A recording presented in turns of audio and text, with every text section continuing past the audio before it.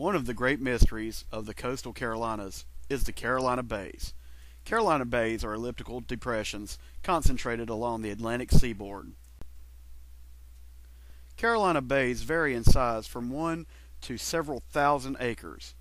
About 500,000 of them are present in the classic area of the Atlantic coastal plain, often in groups, with each bay invariably aligned to a northwest to southeast direction.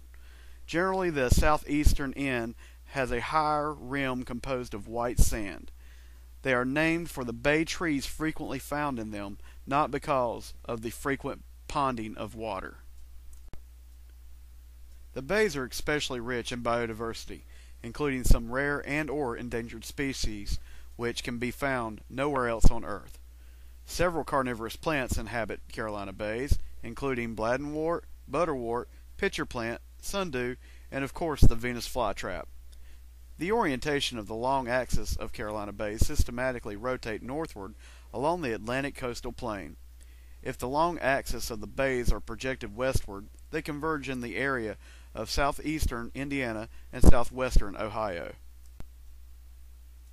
The age of the Carolina Bays is constrained by a variety of dating techniques, as predating the end of the Pleistocene by tens of thousands to over 100,000 years.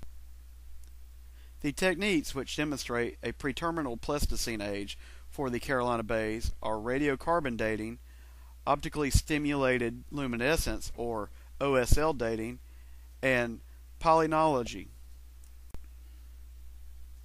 Theories of the origin of the Carolina Bays fall into two major categories: that these features were created by forces within the Earth, or that they were gouged by an astronomical event or set of events.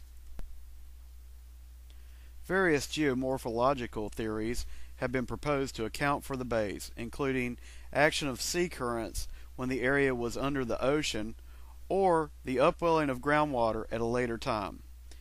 Various proposals that they were either directly or indirectly created by a meteor shower or exploding comet are disputed by many scientists. Geologists and geomorphologists have repeatedly found that the orientations of the Carolina Bays are consistent with the wind patterns which existed during the Wisconsin glaciation. The comet impact theory of the origin of the bays was popular among Earth scientists of the 1930s and 40s. It said that they were the result of a low-density comet exploding above or impacting with the Laurentide ice sheet about 12,900 years ago.